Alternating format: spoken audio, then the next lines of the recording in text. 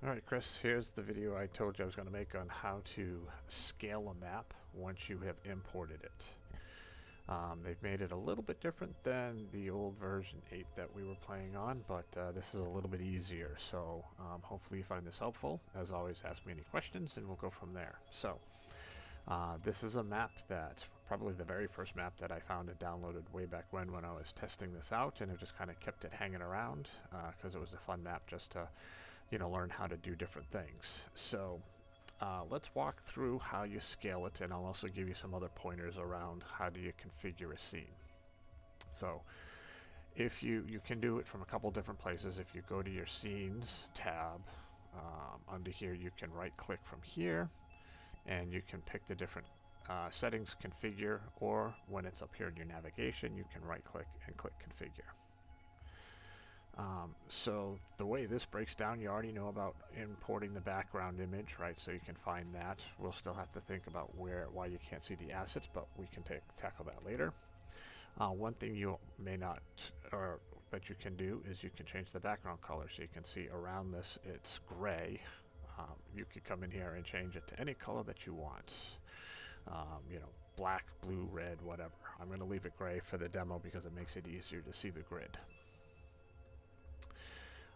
So let's move to the grid, because as you can see, all right, and hopefully you can see this, is on the map, the gray lines, these large squares, are what is set by Foundry based off of default settings. You can see kind of, it's a little bit hard on this map, it's not as clear as others, but the little grids that are part of the map. So the scale is definitely way off. It's too small for what we're trying to do. And another way to test that is if you grab a character and drop it on the board. He's huge compared to it, right? So we know we've got to scale this image up to be able to make it look and feel right. So how do you do that? Well, let's go back to configuration. Let's click on grid, which we're already there. And it's really playing with these image dimensions. And you can play with the grid size. So some mapping software, you can modify the grid size when you're building a map. Like for example, Dungeon Fog, I can pick it, 50, 70, 100, whatever. Default tends to be 100. So we're going to keep that assumption and kind of play with it there. Now incarnate it's 100. So if we made a map that was 30 by 30, right, I'd have to scale the map to 3000 by 3000. So what does that mean? Well, what you want to do is start with understanding the size of your map. So this map is 25 by 25. It has 25 squares this way and 25 squares this way. So I went and counted each one. So that's how I know it's 25 by 25, 1, 2, 3, 4, etc. So kind of using that and the grid size of 100, I'm going to actually change the scale of this map. When I imported it, it was 960 by 960. I'm going to take 25, multiply it by 100, and make that 2500. And let's see what that does. Save changes, yes. And bang, now it looks like we're pretty close, right? You can kind of see the gray line. You can kind of see the lines. It's not perfect, but it's pretty close, and it maintains that as you scroll through the map, right? So even down here, you can see that it almost fits the box. It's not perfect, but it's pretty dang close. You can kind of see it getting a little bit more offset the further down the map we can go. But as a starting point, I would start with there, because then from there, if we go back to configuration, what we can do is click on the little square and notice that the background image scale is 2.6041, right? Holding down the shift key, we can kind of tune this a little bit, or maybe we set the offset. The offset moves the map within the current grid, right? So if I wanted to maybe shift it around, I'm not sure how much you can see it. All right, why is that not working? There we go. Let's do this. Use the arrow keys. There we go. All right, you can kind of use your arrow keys and maybe fine tune it a little bit and move things around this way until it comes a little bit closer. I'm I'm going to kind of leave it where it was. It seemed like it was okay. It was okay there. Or you can use shift. If you hold down the shift key in your mouse wheel, we can play with this value a little bit, right? So if I go down, I'm making the scale off. If I go back up, 2.6, 2.65, 2.6. All right, so you can kind of see that, you know, it's in that 2.6 range. I'm going to save it, and I'm actually going to go back here and notice it changed it to 2496. So I'm going to change that back to 2500 because that was actually a better alignment. So sometimes it's as close as you can get. But that's what I would do. I would use the number of grids times 100. So again, this is a 25 by 25 map, so that's why I went with 2500. And it got us pretty close. And if I grab a character, drop it back on here, and move them around, you know, it looks like, you know, when we put in our walls and doors, it looks like it's lining up pretty nice, going through that door, going through that door. If I go up here, and assuming that there's some doors up here, you know, he lines up pretty well moving through there. So I say that's pretty close. Sometimes that's all you're going to get is close enough. If you know the exact, you know, pixels, if you know the exact things, then it makes it a little bit easier because then you can play with that. But that's what I would do. I would take the grids and then multiply it by 100 and just set that size. One other thing to look at is when you get a map and you download it to your local machine, right? It'll be an image on your machine. I'm just going to pick the buried city. Sometimes I have found, not all the time, but sometimes the dimensions are different when they import it. If you ever want to know the dimension of the map, what you want to do is right click onto the map so it brings up this menu. Now yours is probably going to look a little bit different, but you're going to look for the properties section. And then under properties, go to details, and this also gives you its, you know, its size. So this also gives some horizontal resolution. I haven't played with that a lot, but let's go see what that does. So this says it's 96. Let's see if that changes anything. But I think the alignment is pretty good right now.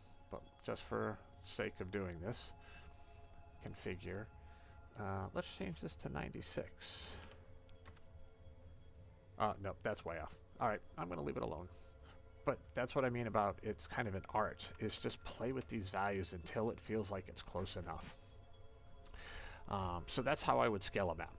And hopefully that was helpful. Hopefully you can, you know, start to play with that. Obviously, any questions, let me know. But while I got you, let me give you a couple other pointers about what you can do from here. So back to the basics.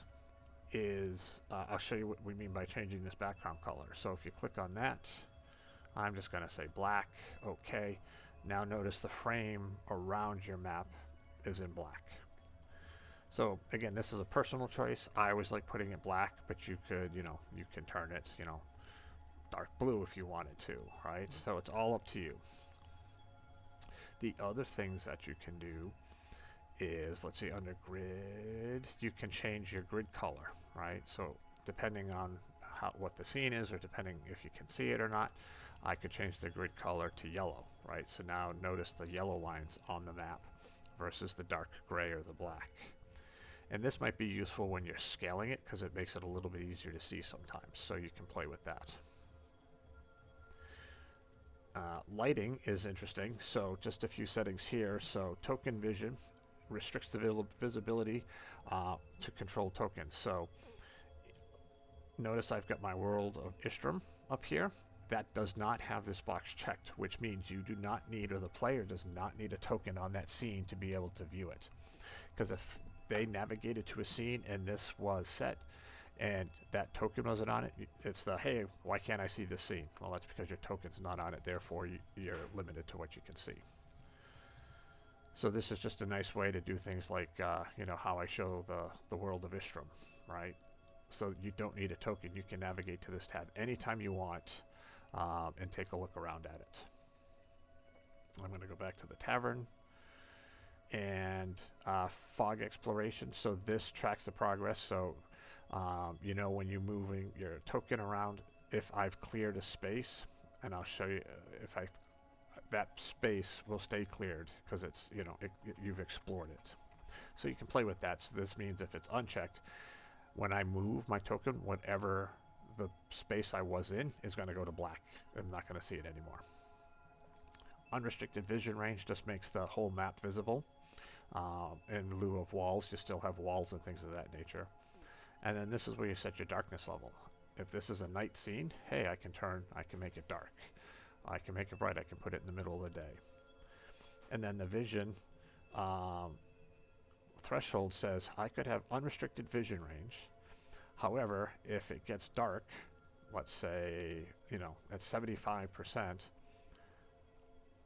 up until that point, I have full vision range. But once I pass that threshold, now I'm going to be restricted to what I can see based off of my, you know, darkness vision and all that fun stuff. So again, it's just a way to play with some of the settings around that. One other thing on basics. So when you import the scene, it gets added here and you name it, right? So when you create a new scene, you put in tavern or cave or whatever. You can give it an alternate name. So maybe you don't want us to know it's a cavern. You just want to call it secret hideout. Well, what does that do? When I hit save, it changes it up here in the scene selector. So just something else if you want to just use that, and then right click configure, kind of goes through it.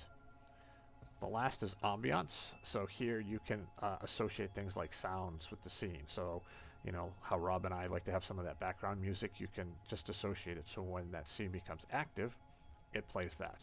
And you can set some weather effects. So if it's, you know, cold outside, I can make it snow, I can make it rain, etc. So that's it. So hopefully on the scaling, you found that helpful, and as well as those other tips. As always, let me know if you have any questions, and I'll be more than happy to answer them. Thank you. Have a good one.